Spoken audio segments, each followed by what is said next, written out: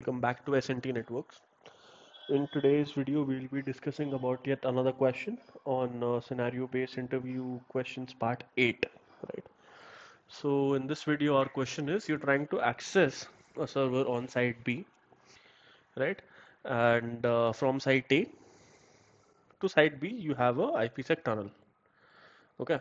So you have a tunnel here from site A to site B, okay? So this is a site A, this is site B, right? But you're unable to access it. What would you do in this case? So considering you are at X, you're trying to access something from Y, okay? But you're unable to access. So in this case, what would you do? So let's start with the basics. First of all, you'll check physical connectivity between these two and these two to check, if that is intact, okay? Then you will basically check, if the tunnel is made between, two firewalls, F1 and F2, if that is in order or not, you'll check that. Then you also will verify the important thing regarding the IP address. Considering the IP address of this is y.y.y.y, let's take a real life scenario. Okay, we'll give it some IP address. Considering the IP address in this case is 10.1.1.1, and in this case it is 1.1.1.1. Okay, so you'll check, that the server at site P has a valid IP address. Correct. Site A has a valid IP address. Check the routing table to ensure, if the route is going correctly. So let's now deep dive into the routing part. Considering you have to check the route. So you need to see that for destination 10.1.1.1, the default gateway is a firewall, that is F1. Okay. That too, firewall's exit interface. Okay. Or you can say that the default gateway would be this one, basically this IP. And your firewall knows where to go. Okay, that. And the other routing table for destination 1.1.1.1. Okay, the default gateway is this IP F1, F1's IP.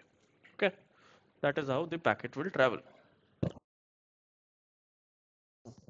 So this is basic routing table, but the again a very basic thing that you'll check is the first thing that you'll do is a ping. Correct? You'll ping from X to Y. Okay, you'll do a ping. You'll check if it is pinging or not. Okay, then either way, if it's pinging, then you know it's reachable. Okay, then you don't need to do a trace route or anything. Then it's reachable. If it does not ping, you'll do a trace route to check if where exactly is the packet landing. Correct. If it is failing at F1 or it is it failing at F2. Right. Either way, you'll check the ACLs on both the places.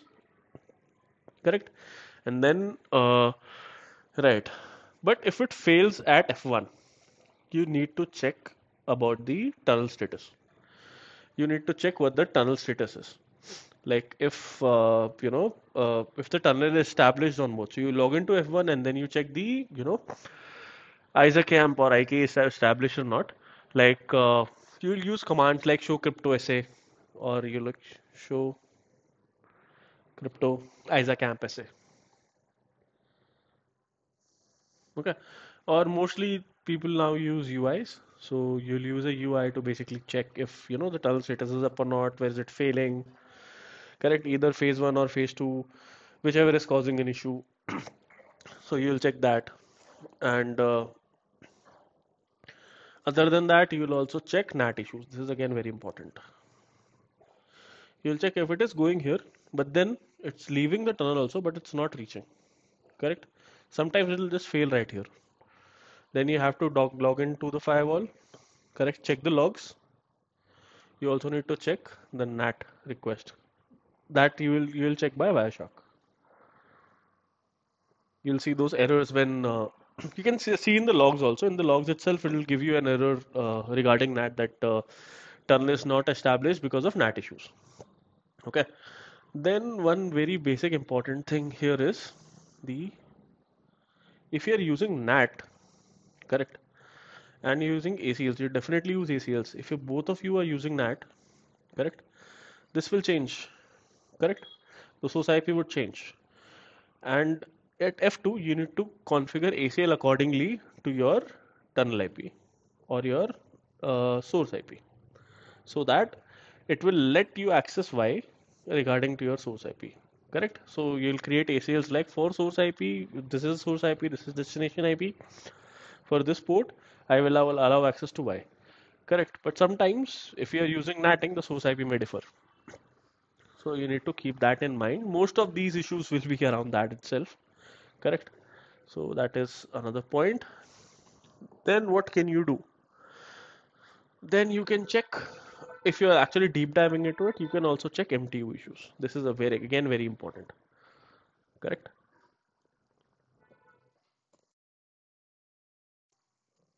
Because our IPsec packets will be data. Okay. After data, you have TCP, protocol, ASP or AH, for example, IP. Okay. Because this will be your actual MTU because of IPsec overhead packets, right? Then in some cases, if you're using tunnel mode, what happens is you have an external additional IP header. Because of that, the MTU size may increase. And if my MTU increases, sometimes it will cause connectivity problems because that again depends on interfaces, correct? If this interface does not allow a packet that big, it will get dropped. Or not regards to Y as well, right? If this interface, if does not allow packet, with respect to its MTU, not more than 1500, the packet may get dropped. So these are some of the reasons. But for a detailed troubleshooting, what I would suggest is, I'll just write it down here. I suggest a session of steps, right? I call it session of steps because I need you to follow them. So, yeah, let's remove all this. Okay. What I follow and helps me with every issue that I get, correct, is in an order. The first thing is basic troubleshooting, basic connectivity. Okay. The second one would be IPsec tunnel status. Check the status first. Third one is firewall rules. Very important. Fourth one is routing. Just log into the device, check the routing table, check the routing table, check the routing table, check the routing table. Okay. Fifth one is security policies, ACLs. Okay. Then you can say sixth one that you can do, okay, is MTU.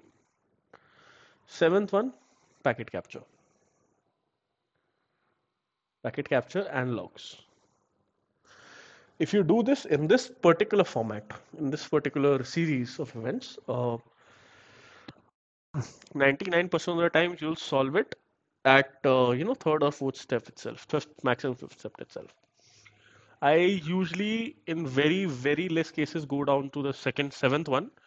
But sometimes while looking at the issue itself, you understand that because if it's an intermittent issue, sometimes you're able to access, sometimes you're able to not. So everything will be same. Basic connectivity is fine. Internet IPsec tunnel is fine. Rules and everything is same. Nothing is tampered with. Then I move on to the logs directly to check if something else is causing the issue. And then sometimes some cable or something is fluctuating. That's different. But this is your basic troubleshooting of connecting from site A to site B. Another thing that you need to keep in mind is sometimes you do a ping, then you do a trace route.